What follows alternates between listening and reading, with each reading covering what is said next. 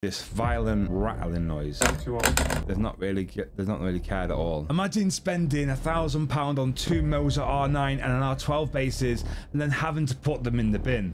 This is not what I expected to do. I wonder if you can help me.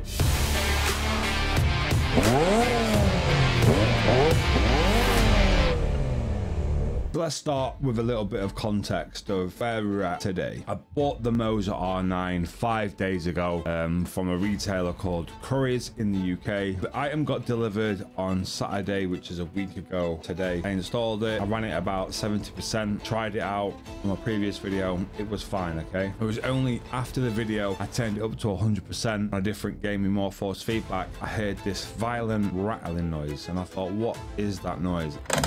Hi, bro. Oh, it's definitely coming from there.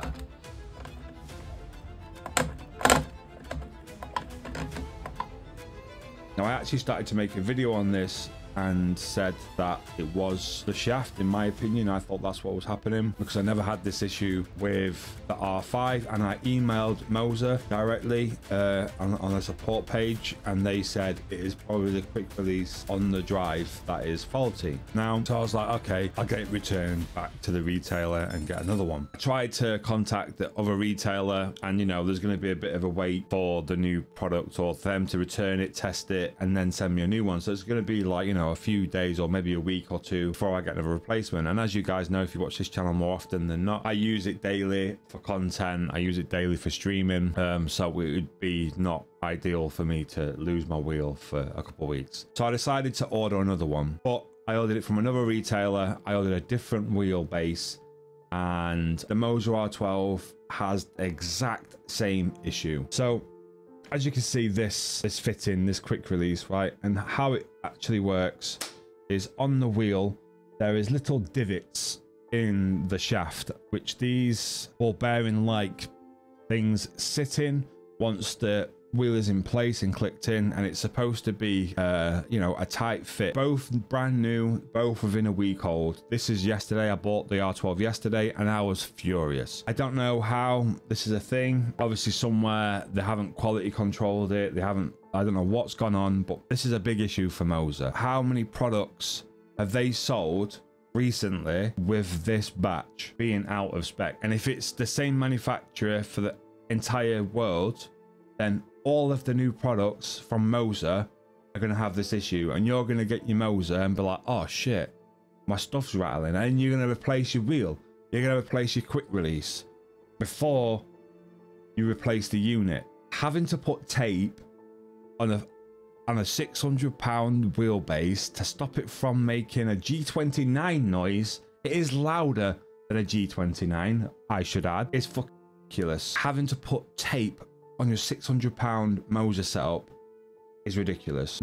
Either the holes for the quick release are too big or not shallow enough. They may be too deep. I don't really know, but something's happening and it's not good. If I'd known this issue was going to be a thing, I wouldn't have bought it. I'm actually going to ring the overclockers right now and see what they say. Thank you for calling Overclockers UK.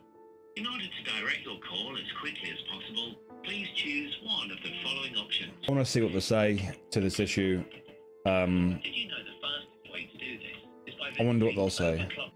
I wonder if you can help me. I just recently bought a MOZA R12. Unfortunately, it's faulty. Yeah, well, I mean, we'll get this one back then. We'll get it tested. We'll confirm the issue with it. Yeah. Take the tape off so we can, you know what I mean, so we don't accidentally leave the tape on and think, oh, there's no issue here. Okay. And we'll arrange for a replacement. Right. Let us know as soon as you can, you know, as soon as you get it, if there's any more issues, and we can get it back like a refund, and I'll pass it on to like the actual like marketing teams or like the purchasing team who like, gets in touch with them. So, sound all right? In regards to the wheel right now, so you'd arrange a collection and then deliver it at the same time, or? We'd arrange a collection. We'd have to get it back first, confirm the fault, and then we'd have to arrange for a replacement to be sent out. Right. Okay. So this is where the problem lies with me. This is exactly why I just purchased the 12. Yeah. Unfortunately, we're not able to send out replacements ahead of time. The only way I could do it is me physically coming down to you, like literally coming, driving it down, I don't want to be without at all. Like, I shouldn't have to be either. I mean, even if you came down, we still need to like test the item anyway. I'm just not able to set it up to actually get a replacement sent out beforehand. It's not your fault. Like, I understand your policy and your procedures, but on my behalf, it's an absolute nightmare. And obviously, like, if I send it back to you guys, I'm gonna be like lost for. It's gonna take you more than a week. You know what I mean? To sort this and send me out a new one. You know, I don't want. Yeah. I don't want to be waiting that long. So I don't know what to do in this scenario. I'm happy to drive to your head wherever the hell you are. I'm happy to drive. I don't really care. I just don't want to be without. This is the only thing. I mean, I can ask if you can offer that sort of thing if you want. Yeah, if you can, yeah. Yeah, of course. Well, I'm going to pop it up though, because quickly asking then. All right, thank you. This is like one of the biggest problems when you return stuff. Like, when you're spending £600 on a product and then expected to be left without, like, especially if you like use it daily, and I don't think anyone should have to go without due to a massive manufacturer. Like, I bought it twice. Like, how's this acceptable? Like, I don't know. I'm pretty mad. But at the end of the day, it is what it is. But if you are able to actually like drive down. Yeah, I can do that today. Literally, like, I don't really care. I would love to just be able to get it replaced ASAP. Yeah, well, what we can do then is we'd have to get it to us. Yeah. Quickly get it on a test. We'll test it. Just, you know, like I said, if it's like one of them things that it's like easily noticeable. Yeah, it is. Yeah. Away. Yeah, we should be instantly. able to like sort a replacement out. It might take like an hour or two. Okay, can I ask a question? Am I okay to video this? Am I okay to, like, just so like gives people an idea of like how good you are and like what you like, you know, what you return stuff is? Am I allowed to do that? I don't know if I'm allowed to offer that sort of thing. Yeah, no, yeah. If you just speak to them there and come back to me, let me know. And now off down to the head office at Overclockers to get the MOZA R12 replaced. Now, this is not ideal, all right? Driving 2 hours to go and get the MOZA replaced. It's a nightmare, all right? But I think it's necessary. I don't want to go without the MOZA, and I certainly don't want a broken wheel, okay? And it's £600, and I don't want to go without, so let's go. So it's going to take me 2 hours to get there. We're taking the Leon because the ST is broken again. But yeah, 2 hour drive, got some Red Bull. I'm really annoyed, but you know what, guys, it isn't the end of the world, and you know, shit happens, innit? So let's go and get it replaced. It looks like we turned up at the Overclockers headquarters. Let's go and return the MOZA bad boy. I want to see what they say about it. It is going to be quite interesting. This is not what I expected to do today. So obviously the biggest question is, I don't know if I'm allowed to film in here. I'm going to try and get them whilst they do the testing. That'll be quite interesting to see how they do test it in comparison to what we've already done. All right, I'm not sure if we're allowed to film in there, so I'll go in, see what they say, and go from there. Since when did Overclockers do car events? So the good news is, I think we're able to record the return process of our MOZA R12 and see what kind of process they go through to test the product and see if it is faulty. It's going to be a bit of a weird one because they may use different wheels, but I'm guaranteeing it still does the same thing whether we're on their wheels or my wheel. I think it's going to be the same outcome, and hopefully we're going to get a replacement today, and then we're going to test a replacement to make sure it's not across all batches. We'll kind of squash that today, the theory of is it across the entire batch of new from Overclockers, and if it is, then there's going to be a problem, but if it isn't, then it's great news.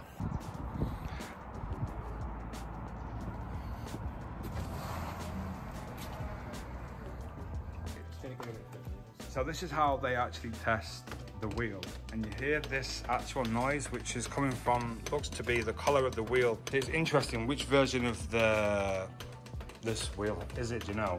The V2. So it's a V2 as well, so it's not an older product. Do you have any older wheels that you can test, or a different wheel you can test? I've got a GS that we can plug in. Try that one. It's just obviously if, for instance, somebody else has this issue, then to know whether it's their wheel or whether it's, you know, or if it's just one wheel that does it, the V2s, or yeah, same thing. So again, it's just coming from the shaft to the cup.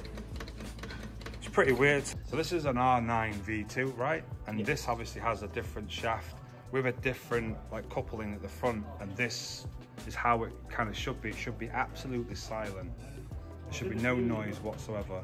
As you can hear, look, that's aggressive as well. That's 9 Newton meters of force, and no one's holding this side of the wheel, and there's no noise at all. And this is why the design is so good, but at the same time, it's got obviously got problems. So this is the R9, and this is the new V2.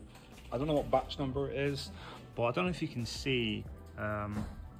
So it looks like the general bearings are like traveling outside of its cup. Like these aren't deep enough, or they're too shallow, or they're too, I don't really know. And then this one, it doesn't look as bad. It doesn't look like it's happening, but it does kind of a little bit. But I reckon that's just happening when the wheel's sliding on and off. So is that the same case with that one? I don't know. But this one does not make a noise, have you just heard? But this one does. And they slightly changed the design as well on this. This is obviously a different shaft altogether. I don't know why they managed to make it smaller and then change the design. You can't really take this one apart. This one's got 2 big screws. This one has 3, and it's like kind of snapped off that one. Don't know why that is a problem. Obviously this is, I think it's a better design. Obviously it's probably cost more to do, I would assume, but yeah, it's kind of a bit of a, I don't really understand why there's a difference. It does look a different size though. It does slightly look like a more, just looks different. Okay, so everything is set up on the second test bench of the R12, and hopefully it's doesn't cause any issues. No rattling is what we need. Where was 9 let it in? I was about to go race. Do some sends, more test rig. Please don't rattle. He's dialing it in. Silent. Okay, so that one doesn't do it. So this newer batch of wheels, this one, I would like to see the same batch of the wheel to see if it actually does it. The same batch number as this one to test whether it is just this one batch. So that one's silent. Try the other vibration, the like more vigorous, like jolty.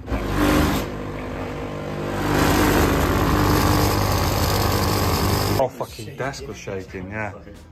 Can't hear anything around. Like, you would not mount this to a desk, like, put it that way. That feels alright to me. Like, there's no noise there, is there? So, the outcome was that overclockers do have another batch number, okay?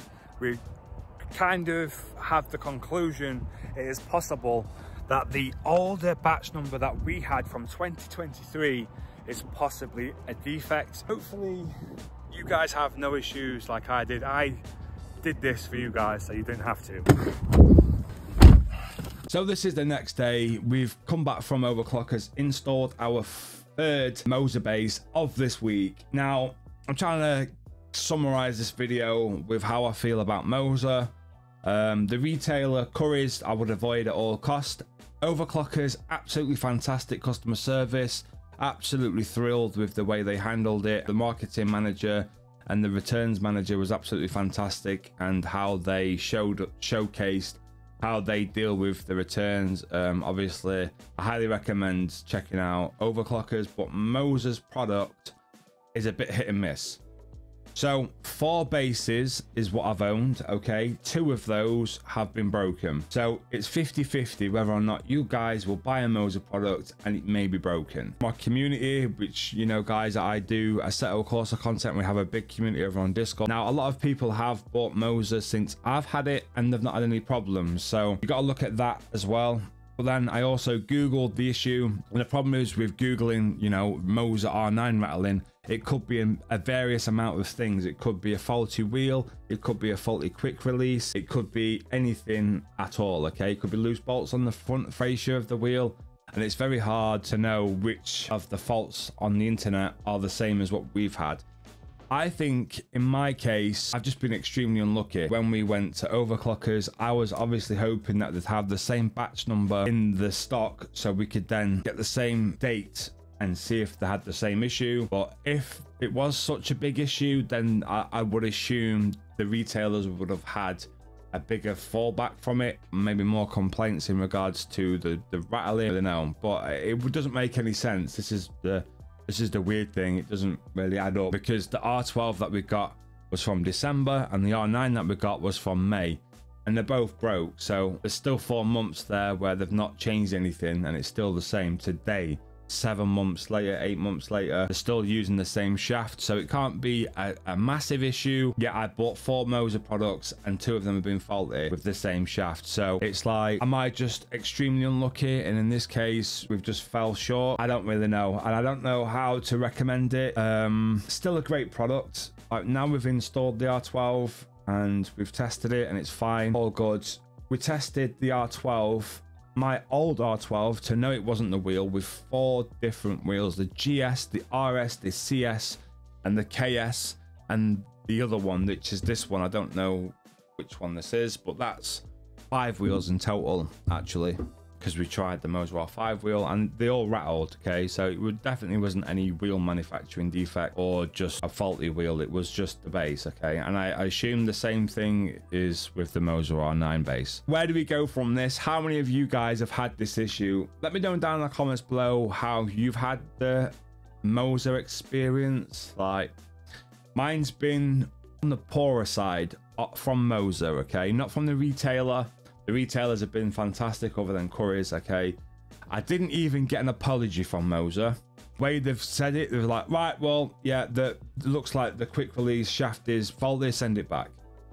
There's no apologies. I've just spent £1,000. They just don't care. That is kind of crazy to me. It's a shame. I'll be honest, the way they've treated it, they've not really cared at all. If you're buying the MOZA product, you should definitely be considering, should I buy it or not? I don't want to say like, yeah, buy a MOZA and it's fantastic. It wasn't fantastic, but the product is fantastic when it works. The customer service is questionable. They probably get the job done, but they're not very satisfying, okay? I'll let you guys decide how you feel about this video. Drop down the comments down below. Look, I don't know what else to say, guys. I am flabbergasted